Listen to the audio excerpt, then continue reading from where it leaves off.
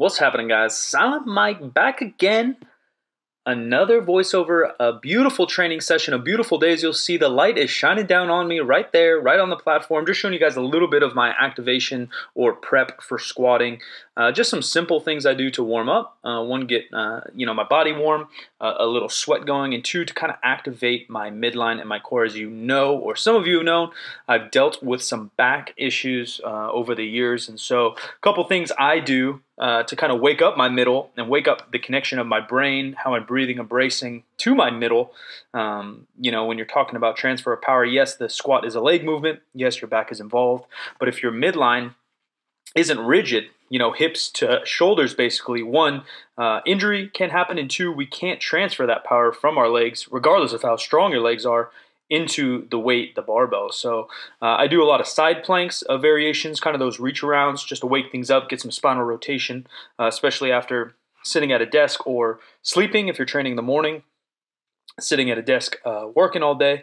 And today, working up to a heavy single. We're going to talk about breathing and bracing in this video, but first, I just want to touch on the last video I put up. My main point was being one, me and Alan, we're talking about the 1 rep max. Him and I talk about training, periodizing, programming all the time in between sets and while we're hanging out at the gym. We agree on nearly everything. We have a very similar outlook on life, similar outlook on training. All I wanted to bring up is the one instance where I think that heavy singles in training may not work for everyone, or may not be exactly what you need at this time. And that's kind of what programming, different modalities, different tools, different variations of lifting are. They're different tools, and it's about how to apply them, who to apply them to, and when to apply them. So heavy singles, RPE 8, 9, whatever it might be, can build bad habits if your form already breaks down. And that's all I was saying. All I'm saying is 60 to 70, maybe 80%. If you're doing reps, 5 sets of 2 there, 6 sets of 3 there, you'll get more volume, one, driving hypertrophy and strength, and two, you'll get more repetitions, more practice to build up that technique at loads that you can handle. When you're starting to handle 85+%, you can handle a couple cues, but otherwise you're just pressing and pushing and hoping you make that lift. If you're doing with 60, 70%, the loads often are light enough that you can really focus on multiple cues at once and really use your body, moving it through space how you need. So I worked up to a heavy single there, 500 pounds, talking about breathing and bracing. You guys can see often when I pull or squat heavy, I'll almost tap my stomach. And many people say, yes, breathe into your stomach, but what does that mean? Basically what we're trying to do is really push our stomach out as we're taking a breath. And I like to feel my front of my stomach underneath the belt, my sides, kind of these sexy love handles, and my low back. And I like to breathe and brace and push them into the belt. This allows, one, your abs to flex a little bit harder when they have something to push against. A similar analogy of maybe throwing a baseball compared to throwing a wiffle ball or a softball.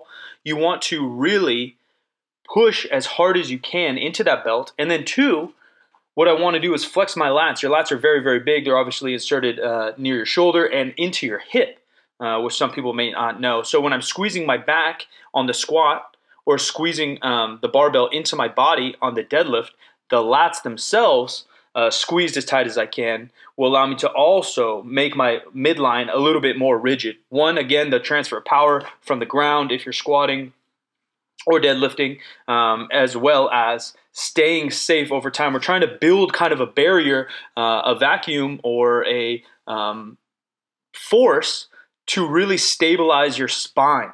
Yes, our spine is supposed to be mobile, but it's not supposed to be mobile under load. We want that thing to be stiff, if you know what I'm saying. So in my training, I am handling a couple heavy singles on the squat. I'm going to try to up the frequency and lower the volume. I think just for my body, my schedule, how I train right now, or what I can handle. I can't handle the reps that I want to. My body just tightens up, and then my back will give out, or it'll be too tight for me to train again. So I'm going to try to up my frequency. We're going to squat about 3 times a week, handling a moderate single in each with some back down doubles or triples.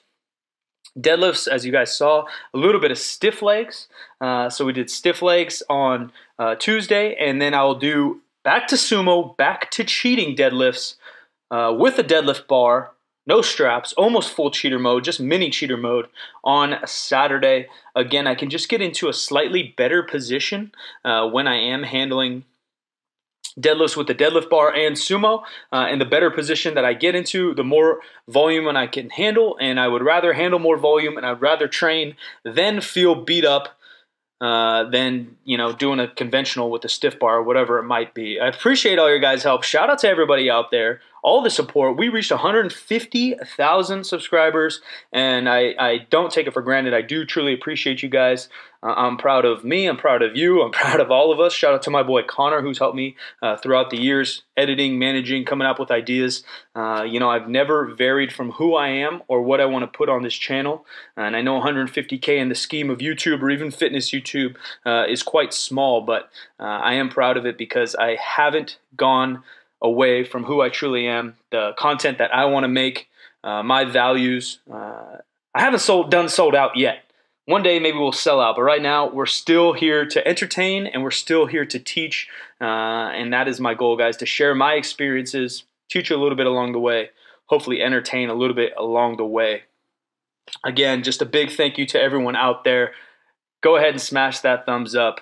Be sure to subscribe and comment below what type of videos over the last 3 years have been your guys' favorite type of videos, and I'll be sure to get more of that content on the way up on this channel. Again, guys, thank you. Releasing videos every Tuesday, Thursday, Saturday, and Sunday.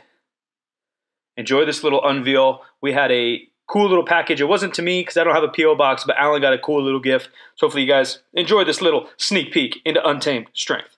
All right, we got fan mail. I mean, I didn't get fan mail. I've never had fan mail, so I'm going to just pretend like this was sent. My website's on the... Or my address is on the website, so people can get a hold of it. I'm just going to pretend like this is to me and Alan, just to make me feel good. A whole bunch of quick cuts of me ripping stuff, so it'll be like Casey Neistat. Yeah, whip a knife out. So this is from Sweden. This ain't fish. This ain't fish or meatballs or IKEA furniture. Or chocolate? It's like some CDs. Maybe it's music. Uh-oh. Uh-oh. Angry Swedish music. Oh, nice. I have these, though. That's tight. It's Hollis, because I put a Star Rider, one of their songs, in my recent video. Is this angry metal music? No, not at all. I'll put it on right now. Who is this? Oh, there's a note. Opening Alan Thrall's fan mail. That's gonna be our title. Stealing Alan Thrall, we noticed that you like Hollis. We really laughed when we saw the part where you was in the Star Rider video.